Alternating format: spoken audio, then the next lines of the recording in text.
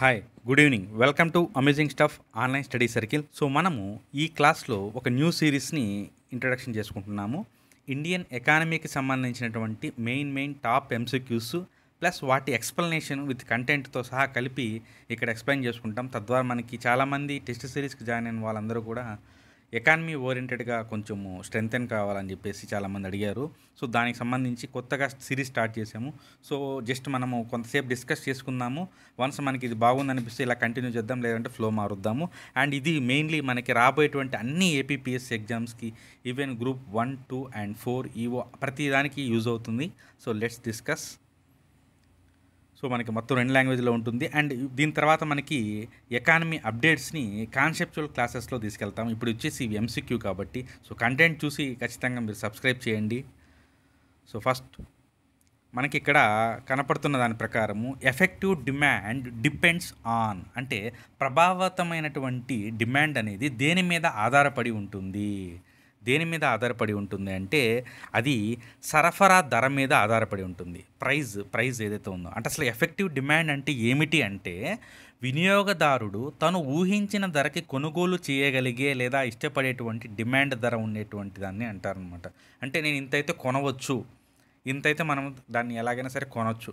కొంతమందికి ఎక్కువ ఇష్టం ఉన్నప్పుడు కొంత ధర పెట్టేదానికి కూడా ఇబ్బంది పడరు. సో అలాంటి పరిస్థితుల్లో ఎఫెక్టివ్ డిమాండ్ అనే పదం మనకు వస్తుంది. కేవలం ఉత్పత్తి ధర తక్కువగా ఉన్నప్పుడేమో కొనుగోలు ఎక్కువగా ఉంటుంది. ఒకవేళ రేట్లు ఎక్కువగా ఉంటే డిమాండ్ పరిమాణం అనేది ఖచ్చితంగా తగ్గుతుంది. ఈ విషయం మనకి మొదటి నుంచి కూడా తెలుసు. అయితే ఇక్కడ కీన్స్ కొన్ని నిబంధనలను ఉపయోగించడం జరిగింది. ప్రభావవంతమైనటువంటి డిమాండ్ యొక్క నిర్ణయాన్ని వివరించేందుకు మొత్తం డిమాండ్ ఫంక్షన్ లేదా దాని ధర లేదా మొత్తం సరఫరా ఫంక్షను లేదా దాని ధరని బేస్ చేసుకొని ఎఫెక్టివ్ డిమాండ్ని అతడు నిర్వహించడం జరిగింది. సో ఇది మనకి ఫస్ట్ క్వశ్చను. సో ఇట్లే మనం అన్నీ డిస్కస్ చేసుకుందాము.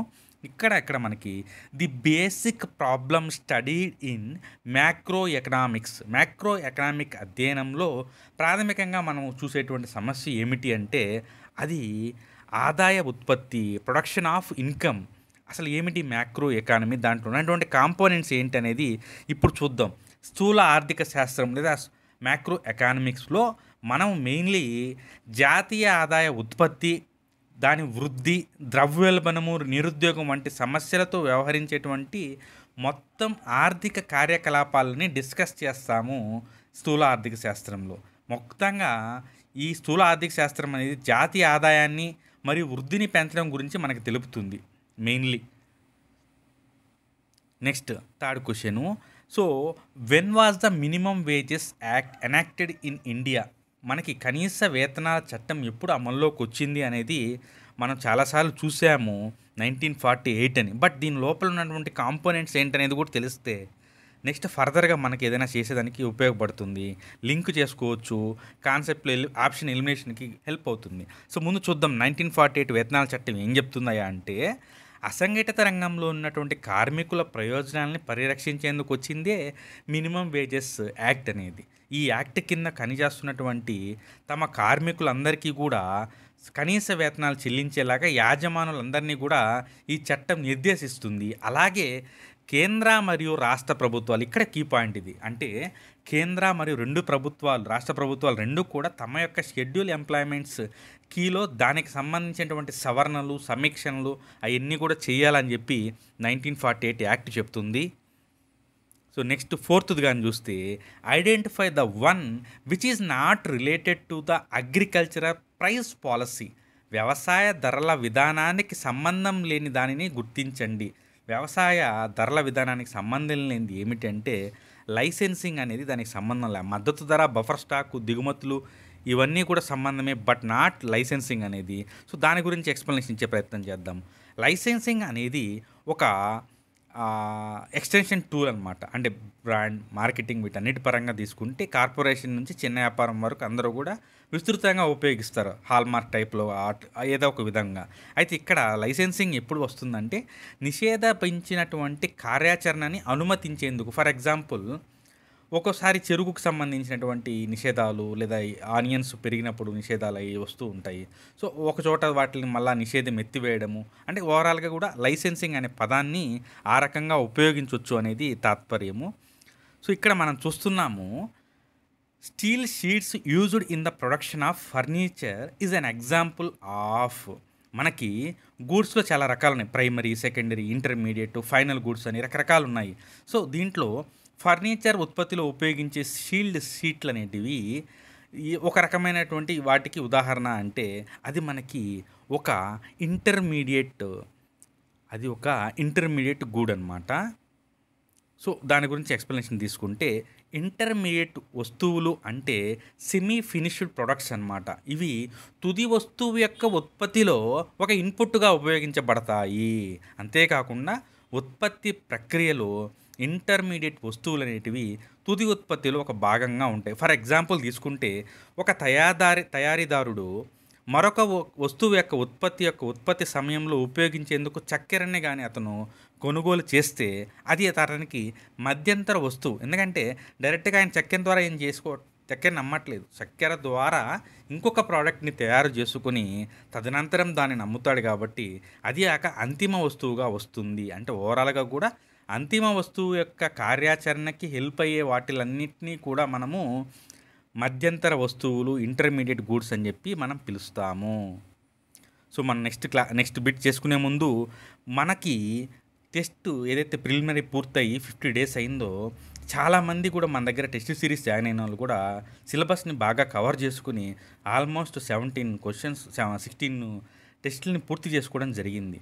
సో ఇంకా మన వాళ్ళు ఎవరైనా జాయిన్ కాని వాళ్ళు ఉంటే, కొంత కాస్ట్ ఎక్కువ అని చెప్పిన వాళ్ళు కొంతమంది ఉన్నారు.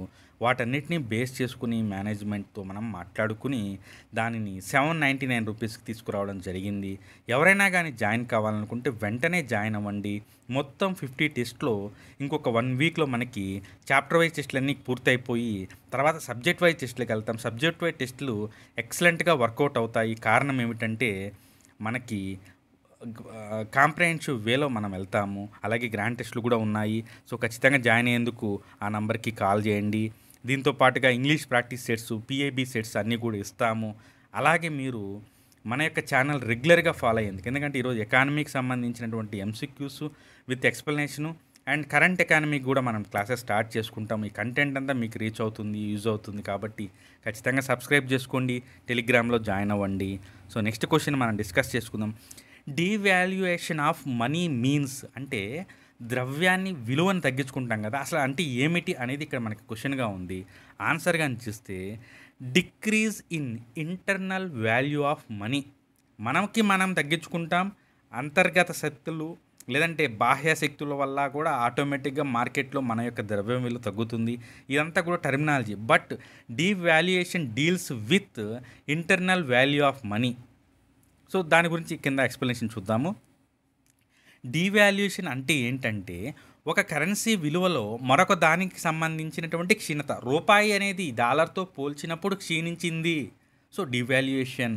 దాని తర్వాత అంతర్జాతీయపు మార్కపు రేట్లు ఏదైనా గణనీయమైనటువంటి తగ్గుదలను వివరించేందుకు గాను ఒక్కొక్కసారి దీనిని విలువని మనము ఒక్కోసారి ఉపయోగిస్తుంటాం. అంతేకాకుండా ఒక్కోసారి ప్రభుత్వ జోక్యం లేకుండా మార్కెట్ శక్తుల వల్ల కూడా ఏర్పడేటువంటి క్షీణతని డివాల్యుయేషన్గా పేర్కొంటారు. ఓవరాల్గా పాయింట్ ఏంటంటే కరెన్సీ ధరలను బహిరంగ మార్కెట్లో స్వేచ్ఛగా వెళ్లేందుకు అనుమతించకుండా అభివృద్ధి చెందుతున్నటువంటి ఈ దేశాలలో డివాల్యుయేషన్ అనే పదము తరచుగా కనబడుతుంది. ఓపెన్ మార్కెట్లోకి వెళ్ళరు వాళ్ళు. నెక్స్ట్ బ్యాంక్ రేట్కి సంబంధించి మనం ఇప్పుడు మాట్లాడుకుందాము. Bank rate is the rate of.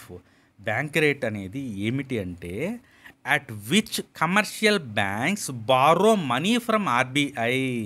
వాణిజ్య బ్యాంకులు ఆర్బీఐ నుంచి డబ్బులు తీసుకునేటువంటి రేటు రకరకాలు ఉన్నాయి. Repo, reverse repo, CRR, CLR, SLR ఇవన్నీ కూడా మీరు చూస్తారు.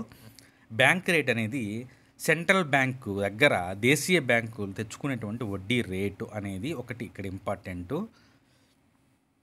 Next open market operations refer to.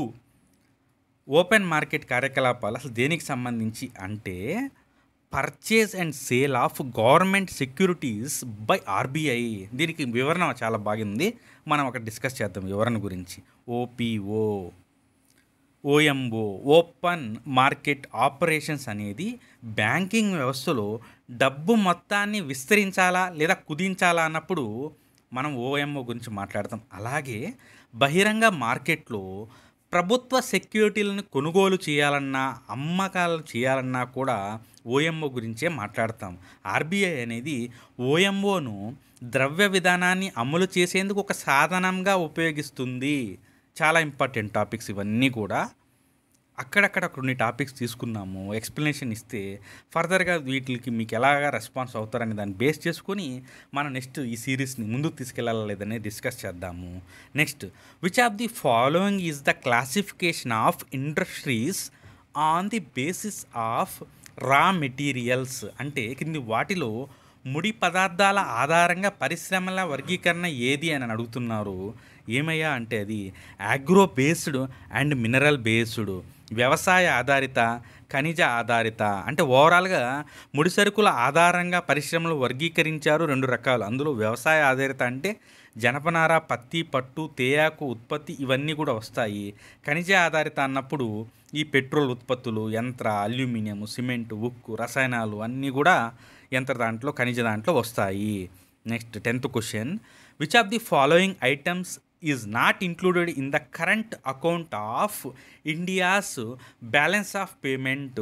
Balance of payment BOP and BOT, balance of trade, ఇవన్నీ కూడా పదాలు మీకు తెలిసి ఉంటాయి అనుకుంటున్నాను. లేదంటే మనం డిస్కస్ చేద్దాము, చాలా డెప్త్గానే డిస్కస్ చేసుకుందాం. ఒక్కొక్క బిట్కి టైం పట్టినా పర్లే, మీరు వీడియో చూసినందుకు కనీసం ఆ రోజు కొంత నాలెడ్జ్ని అటైన్ చేస్తారు. సో ఆన్సర్ చూద్దాం దీనికి. ఏంటి అంటే నాన్ మానిటరీ గోల్డ్ మూమెంట్స్ అనేది మనకి ఇక్కడ ఆన్సరు దీనికి. సో కింద చూద్దాం అసలు ఏమిటి పరిస్థితి అనేది మనం కింద చూద్దాము.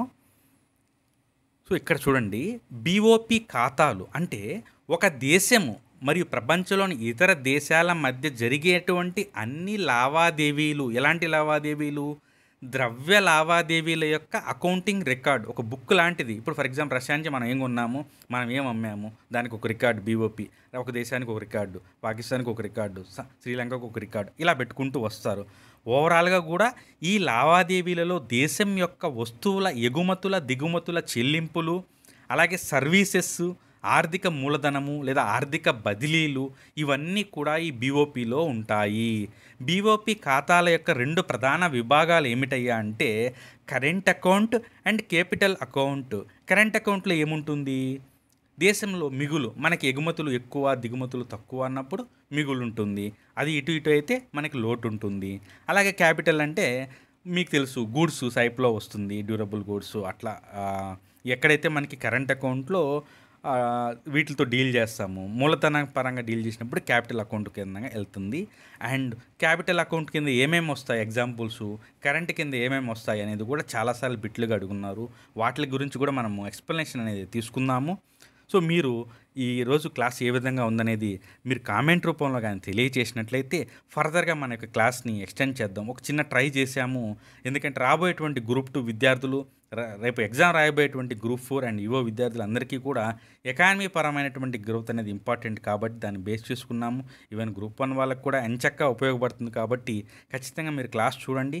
ఎక్స్ప్లెనేషన్ అనేది మీకు ఏ రకంగా ఉంది అనేది కూడా మీరు కామెంట్ రూపంలో, విలువైనటువంటి మీ కామెంట్స్ రూపంలో తెలియజేయండి. ఫర్దర్ మాకు చాలా యూజ్ అవుతుంది. ఖచ్చితంగా 799 రూపీస్కి వచ్చినటువంటి టెస్ట్ సిరీస్ని యూజ్ చేసుకోండి. చాలా నీట్గా మీకు conceptual questions, అసెషన్స్ and reasons and match the following questions and Group-1 స్థాయిలో కొన్ని క్వశ్చన్స్ని అక్కడక్కడ ఇవ్వడం జరిగింది. ఎందుకంటే పేపర్ ఎలా వచ్చినా మన వాళ్ళు సిద్ధంగా ఉండాలనేది. Thank you.